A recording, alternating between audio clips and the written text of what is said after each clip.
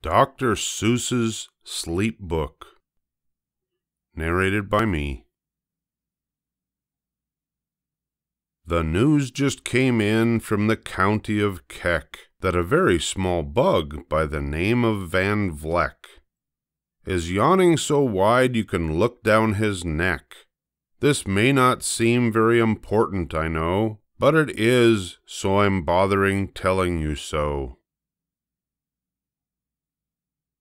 A yawn is quite catching, you see, like a cough. It just takes one yawn to start other yawns off.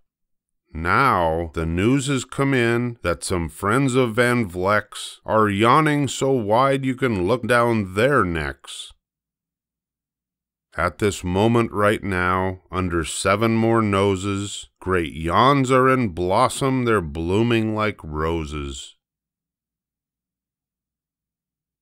The yawn of that one little bug is still spreading. According to latest reports, it is heading across the wide fields, through the sleepy night air, across the whole country, toward every which where. And people are gradually starting to say, I feel rather drowsy. I've had quite a day. Creatures are starting to think about rest. 2 bifferbaum birds are now building their nest. They do it each night, and quite often I wonder how they do this big job without making a blunder. But that is their problem, not yours and not mine. The point is, they're going to bed, and that's fine. Sleep thoughts are spreading throughout the whole land. The time for night brushing of teeth is at hand. Up at Herkimer Falls, where the great river rushes and crashes down crags in great gargling gushes, the Herkimer sisters are using their brushes. Those falls are just grand for toothbrushing beneath, if you happen to be up that way with your teeth. The news just came in from the castle of Krupp that the lights are all out and the drawbridge is up. And the old drawbridge drawer just said with a yawn, My drawbridge is drawn, and it's going to stay drawn till the milkman delivers the milk about dawn. I'm going to bed now, so nobody better come round with a special delivery letter. The number of sleepers is steadily growing. Bed is where more and more people are going. In Culpeper Springs, in the Stiltwalkers' Hall, the Stiltwalkers' stilts are all stacked on the wall. The Stiltwalker walkers have called it a day. They're all tuckered out and they're snoozing away.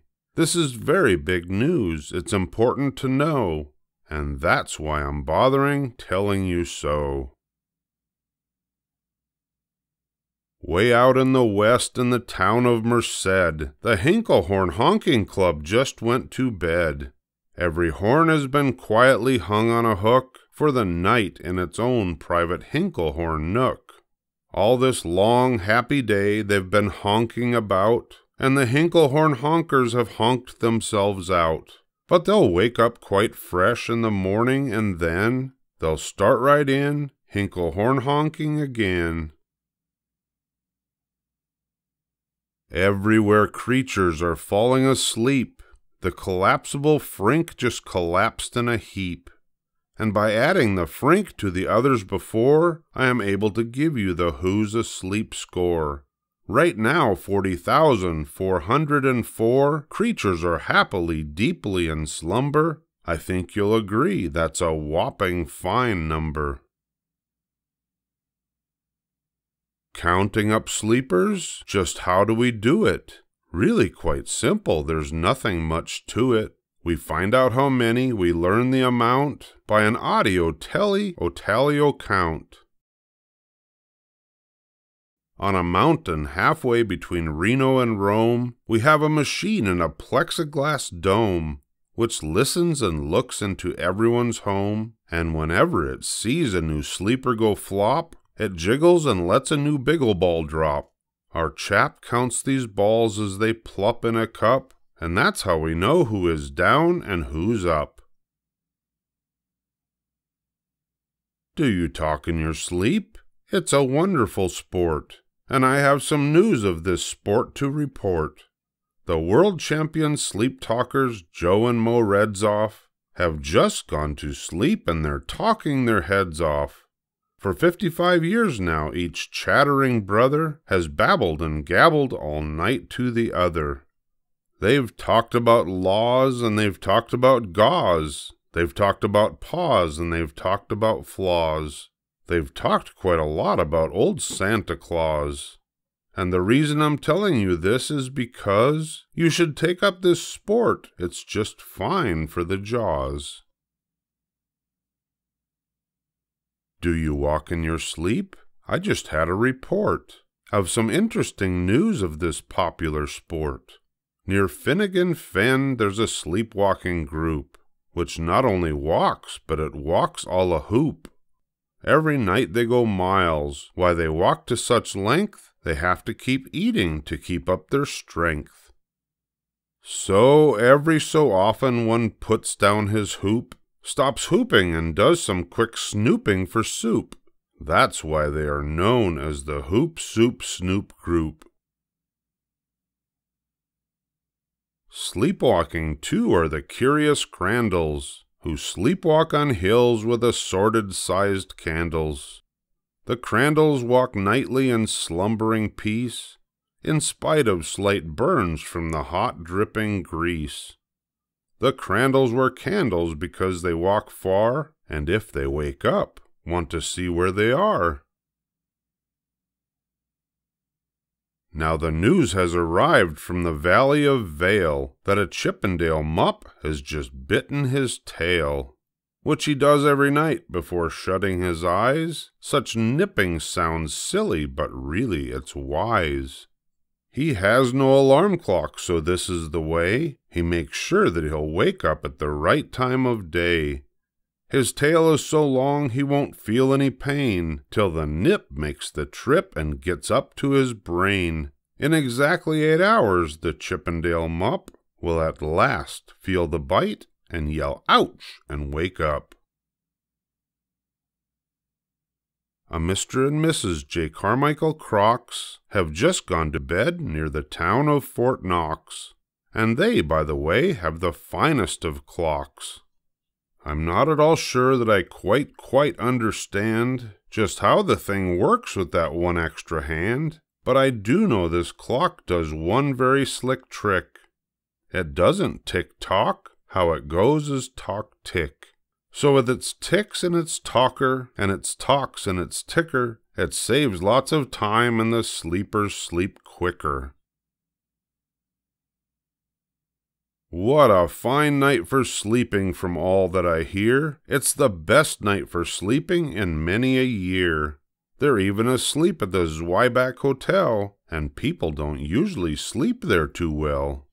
The beds are like rocks, and as everyone knows, the sheets are too short, they won't cover your toes.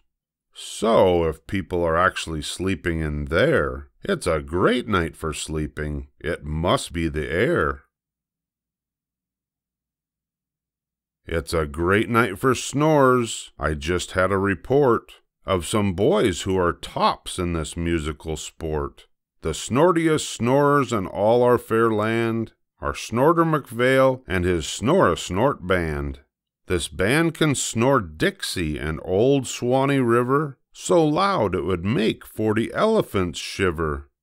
The loudest of all the boys is McPhail. He snores with his head in a 3-gallon pail. So they snore in a cave 20 miles out of town. If they snored closer in, they would snore the town down. Do you know who's asleep out in Funa Laguna? 2 very nice Funa Laguna baboona. We've added them into our Who's Asleep count, which has grown to a really amazing amount. Exactly 8,808,000 creatures are sleeping now. Isn't that great? A Jed is in bed, and the bed of a Jed is the softest of beds in the world, it is said. He makes it from pom-poms he grows on his head, And he's sleeping right now on the softest of fluff, completely exhausted from growing the stuff.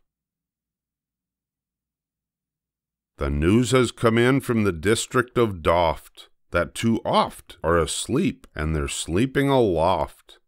And how are they able to sleep off the ground? I'll tell you. I weighed one last week and I found that an oft is so light he weighs -1 pound.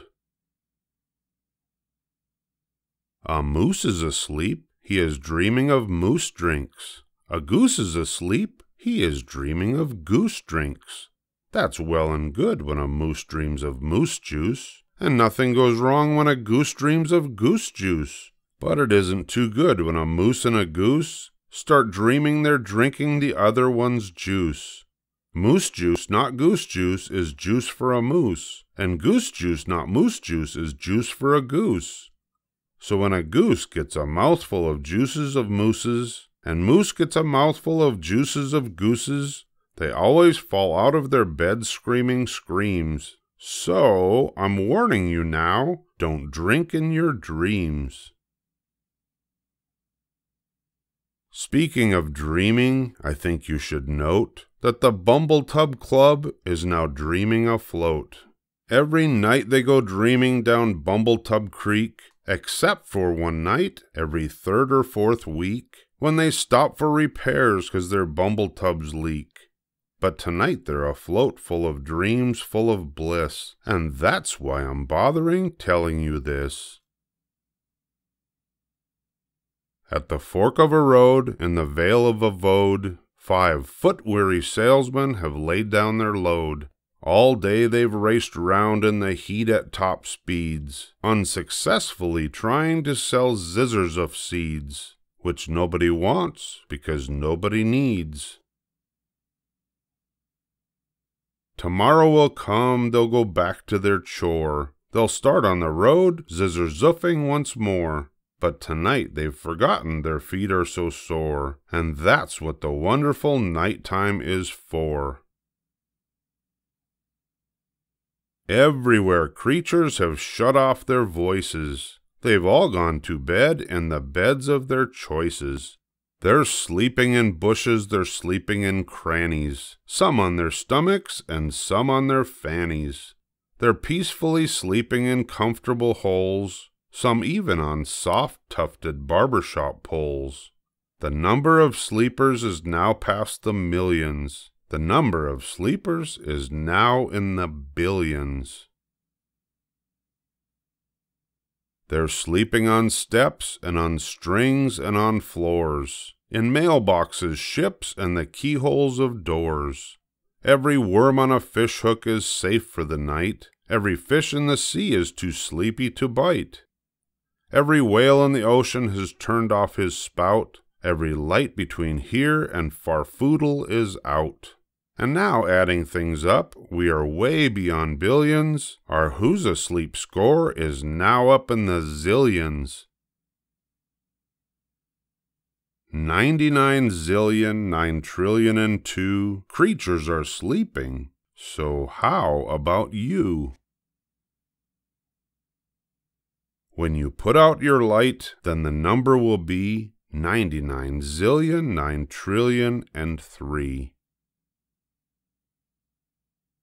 Good night.